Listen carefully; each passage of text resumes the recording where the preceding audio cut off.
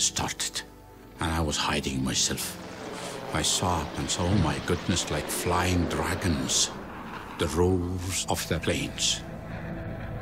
I just rushed into a cave, stayed there 5 or 10 minutes, lot of sound, and then quiet, silent totally. And then lot of shouting, cry, kind of thing that I couldn't believe it. I saw that my donkey was wounded. And that I never forget. My donkey was dying. The eye was full of blood. And I sat there as he was talking to me. Why you fight? What is wrong with you? Who you are? Have you ever seen a donkey burning the house of another donkey? No. The war has started. Oh gosh, what a war.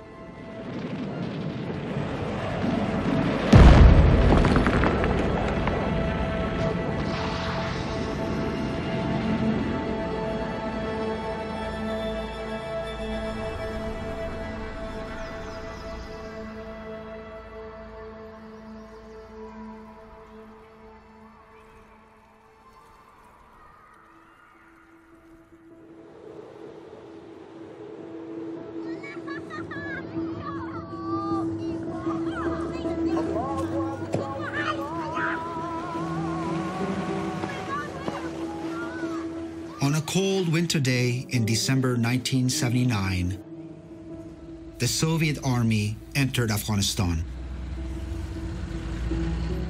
The country was on the brink of civil war.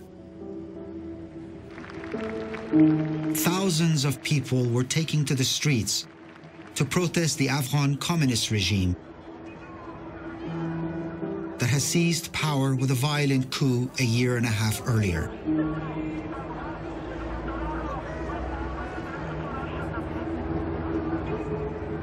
After months of riots and repression, the Soviet Union sent troops to support their Afghan allies and bring the situation under control. Afghanistan had to remain a socialist state.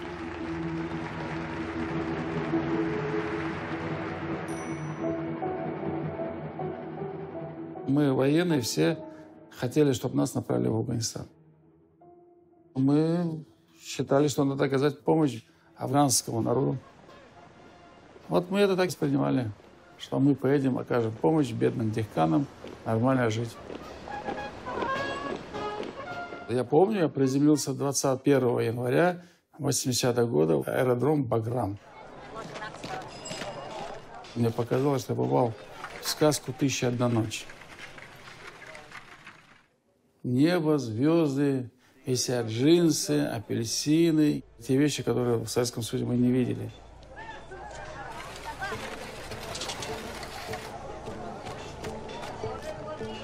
Я думал, что они отнесутся с радостью к водному, там, к нам, советским. А все оказалось наоборот. Я же видел по глазам, как они на нас смотрят.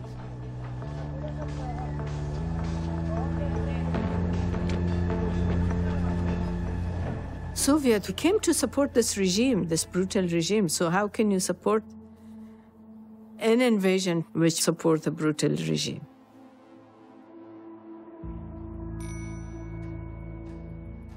I've been a student in the medical faculty, and I was part of the resistance. We were distributing night letters. We were writing on the wall during the night. Dead to Russian, get out of our country, and so on, to encourage people to resist against the invasion, against the regime. The fight against the godless Soviets united both peasants in the countryside and members of the elite. Right from the beginning in my life, living amongst my people, I knew that we were strong Muslims, and still we are, but not Islamist, but not fanatic, But whenever there was an invasion, people were mobilized around word of jihad, means fight for freedom. I thought the Russians, they don't have any belief. They're godless. I should not be with communists, and I should be with my people. And I joined the war.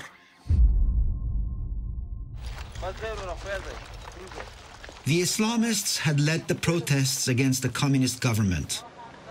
After the Soviet invasion, they turned the resistance into a jihad. They called themselves the Mujahideen, holy warriors.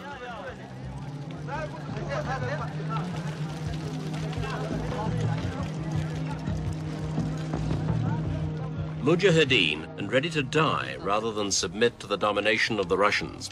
The Afghans feel very strong. But even if we don't have more chance, but still, we will fight till the last drop. Now, many of the men here are smiling and cheering and singing songs. How many of them are going to survive? Well, we can't say. Maybe none of them will survive, but that's what we have decided, that we will kill ourselves or we will make it. The bravery of the Mujahideen inspired people across the country. The myth of the freedom fighters was born. I remember when I became a teenager, one of my dreams was that we will go and we will distribute water to the freedom fighters. At that time, I had no knowledge about why they're fighting, how was the fight. Only that was my dream, that I could go and I could help them. Can these largely illiterate and totally undisciplined tribesmen actually defeat the military might of the Russian forces? The Mujahideen were poorly equipped and lacked modern weapons. They were playing David to the Soviet Army's Goliath. When war comes to a place, it often happens that one man's misery becomes another man's profit. Well, here in Dara on the northwest frontier, they deal very profitably in death, for this is the street of 1,000 gunsmiths. With very little persuasion, you can get a rundown of the stock in Mr. Haji's shop. Straddler. Yeah. How much is that? Take it check a week. 1,600 rupees. 1,600 rupees. Yes. Shooting position.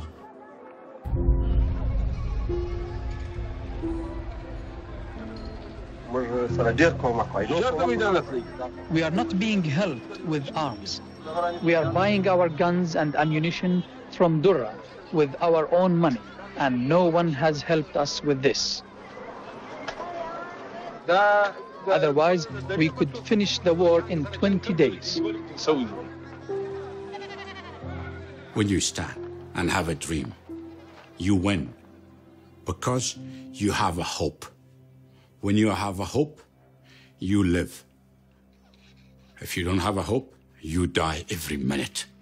I said, let us go to the world because they have everything. In our hand, what we have? Stone.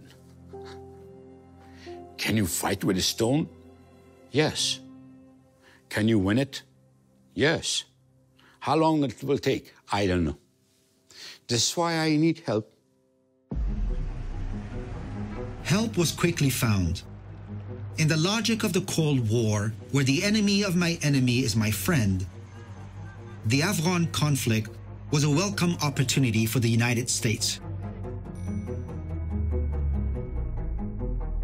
Our first reaction to the Soviet invasion, it was a great shock because some in the CIA thought, this is really not a good idea from even the Soviet point of view, but they still went in.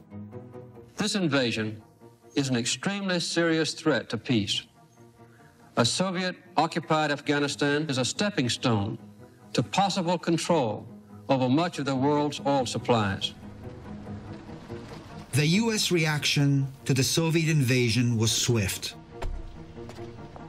articulated by then National Security Advisor Brzezinski. I wrote to the president on the day after the invasion a memorandum in which I outlined what we ought to do, and the key sentence in it was, we now have a historic chance to give the Soviet Union its Vietnam. Brzezinski was a brilliant guy. He was sent out to Pakistan to reach a bargain, which would allow us to operate on their soil, to provide assistance to the Afghan resistance, the Mujahideen. In Pakistan, Brzezinski made a historic speech to the Mujahideen. Well, that land over there is yours. You'll go back to it one day because your fight will prevail and you'll have your homes and your mosques back again because your cause is right. God is on your side.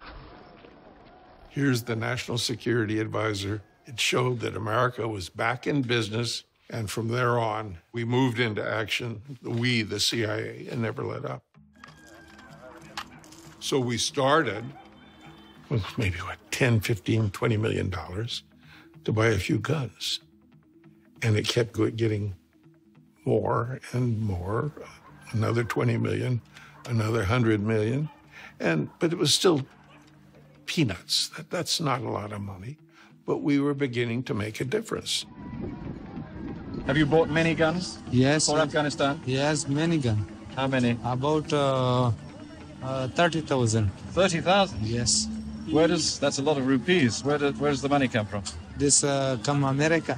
From America? Yes.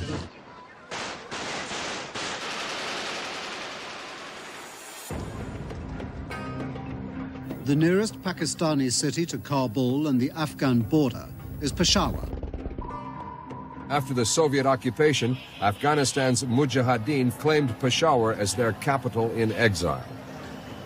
This is just one of countless headquarters that have sprung up in Peshawar. You can't escape the atmosphere of Peshawar.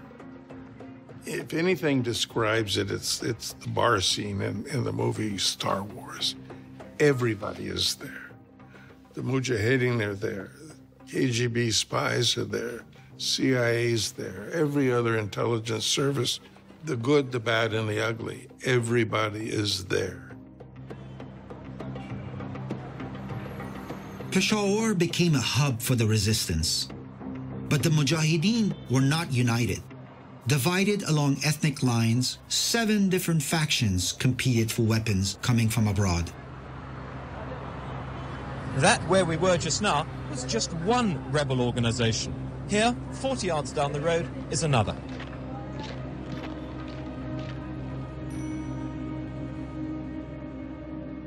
I arrived a few days after the Soviet invasion, and if you wanted to cover the Afghan story, you had to go to Peshawar.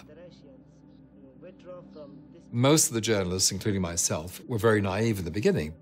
You'd go talk to these political leaders who immediately began telling you these very tall tales about what they'd achieved. You know, they had attacked a convoy of Soviets, they'd killed so and so many hundred, and it was all lies.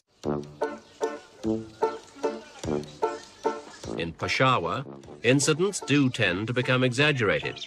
If all the claims of the Islamic guerrillas were totted up, then almost the entire Soviet force of over 100,000 men would have been destroyed. If you destroy 100 tanks, if it's not in the media, nothing has happened. Then I rushed to Pakistan back and I tried to find out the media. Exaggerating also sometime to attract them, you know. We destroyed 25 tanks, which we had destroyed 1. Really. We killed 100 Russians, maybe 2. How many Soviet soldiers his troop have killed? Over 800 persons.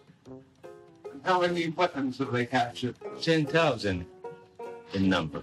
10,000 rifles? Yeah, right. These political leaders realized the more they were cited on VOA or the BBC, the more support they would get from the Americans, from the CIA, and so on. So it was very, very important for them to have this PR.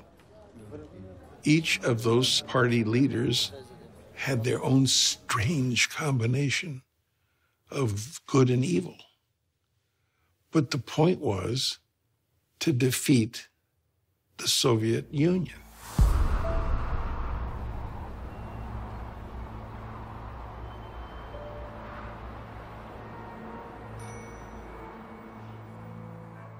Я попал в Афганистан, в общем, по собственной глупости. Я занимался международной журналистикой. Возникла необходимость поменять корреспондента в Кабуле. Я сказал, я хочу. И им сказали, ты хочешь? Вперед. Это была такая моральная потребность быть причастным к чему-то значительному. Была возможность помочь этому народу. Вот мотив был такой. Он был чем-то, может быть, схож с гражданской войной в Испании в 1939 году. The Soviets helped the Afghan government not only with troops and weapons, but with huge investments to support development of the country. Kabul began to look like a socialist capital. Women gained near equal rights to men. Some even joined the fight against the Mujahideen.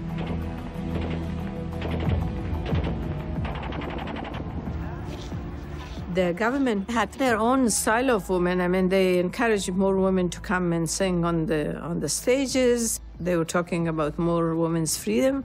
But unfortunately, from the Mujahideen side, there was nothing for women except beating them up and should have hijab and should not work, should not do anything.